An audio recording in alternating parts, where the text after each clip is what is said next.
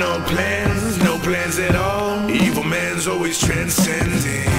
Fighter like sheep, swallow everything. Always simpletons or pretending.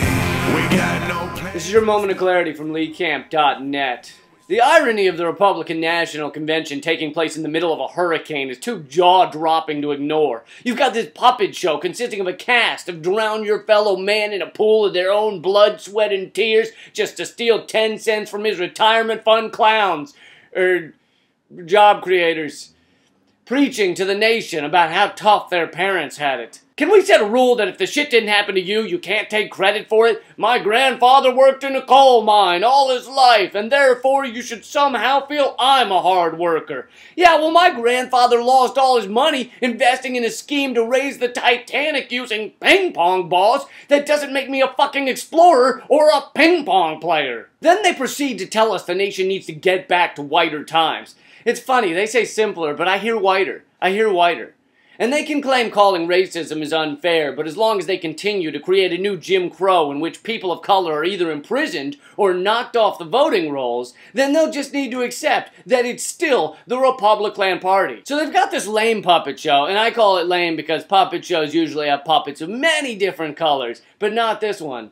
So they've got this lame puppet show, which wouldn't mention climate change even if there were a hurricane tickling their ball sack. And here they are, with a hurricane tickling their ball sack. And a report yesterday that Arctic sea ice is at the lowest levels ever. And I realized there were hurricanes before climate change began, but they're getting more prevalent, just like tornadoes, just like floods, just like drought, just like penguins trying to look natural in Bermuda shorts. Listen, you can drink pina coladas and wear sunglasses all day long, but we still know you're not supposed to be here. And some evangelicals say that hurricanes are God's way of punishing areas that have too many gay people. Well, GOP, is there something you'd like to tell us? Luckily, I don't believe in that bullshit. I believe the only punishment for places with gay people is a flood of parades. The larger question is how long can the GOP pretend that climate change and matricide on Mother Earth isn't happening? And how long can the Democrats turn their backs to the problem so that they can continue to suckle from the oil industry teat? About a year ago, I asked whether it would get to the point that politicians were campaigning from rooftop to rooftop in flooded areas, handing out snorkels with their campaign slogans on them.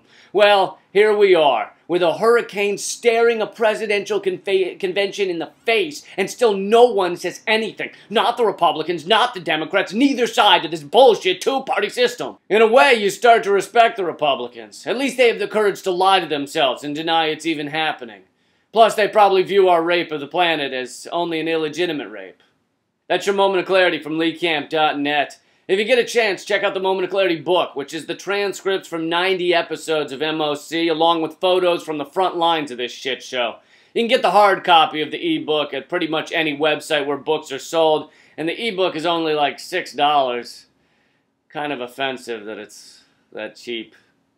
That's like less than a Jamba Juice. No plans at all. Evil man's always transcending. Fighter like sheep, swallow everything. Always simpletons or pretend.